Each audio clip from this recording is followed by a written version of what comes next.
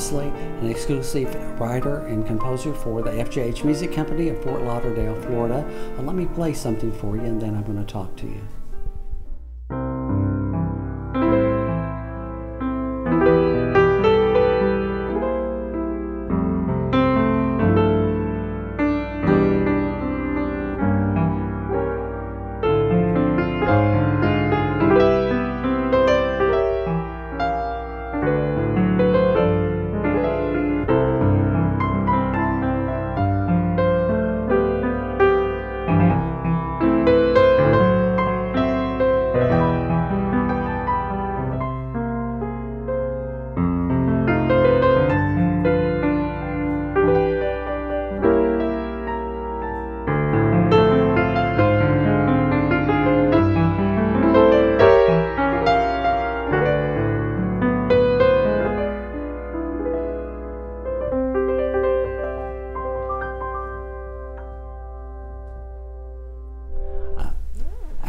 One of my other videos gives you the beginnings of my life. Later on, I became an improvisationalist, and I finally did come up with a good teacher, and she taught me how to read music, but I never really became a good sight reader.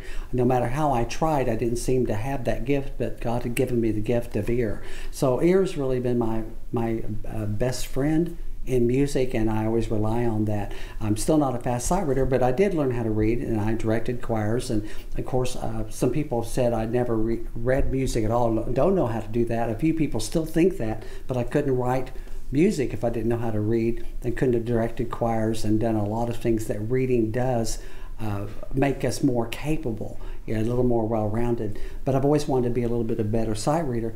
And for years and years, I taught piano. I taught piano for over 30 years and would send a lot of students in the spring to a spring festival and other recitals that I had. And I always thought after I'd come home, I'd be motivated to write. I'd go, I can become a writer. But I would never really take a pencil and staff paper and write anything. So after many years and to the late 90s, I still didn't write. And one festival, I was a little more motivated. And the next week I came home after the festival, and I wrote 4 or 5 pieces. And I thought, I think they're pretty good. Really not knowing too much of what I was doing. I'd not really done much writing before. I dabbled with it, but didn't do it. Played them for my friend, Glenda Austin, who's a Hal Leonard Willis composer. And she lives in Joplin, next to Webb City, where I lived. And she said, Kevin, I think these are publishable. You should send them in. Sent them to a publisher, and they sent them back and said, we have too many composers. We can't even look at these. But they gave me recommendations. Then I sent them to the FJH Music Company. This was in the late 90s. And they accepted 3 pieces. Of course, I was thrilled. I couldn't believe it. Eventually, they accepted more pieces. And on that first Federation list, out of 7 pieces that I had published, 5 of them landed on the Federation list. So I was very fortunate that that happened the first time. So I really got serious about writing, and the company became more serious about giving me an exclusive contract a few years later. One of my first pieces is called Lost Star, and it was on the Federation list. And I remember the inspiration of that piece. One summer night I was out looking at the sky in front of our house, and the stars were so brightly shining, and there were clusters of stars, but then over way isolated, there seemed to be a star all by himself. And being an elementary teacher and a preschool teacher, where my background came from, I thought, well, how lonely that little star is. I thought somebody could write a children's book about that little star that got lost from the group and how lonely the star is lost. And then I realized the next day, lost star.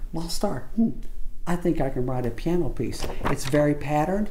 It's easy. It's it's in 5-finger positions, but it moves around where students sound really good and much more capable of playing than they really are. It's a pretty easy piece, and but they move around, but it's very patterned, and it can be taught by rote or by note.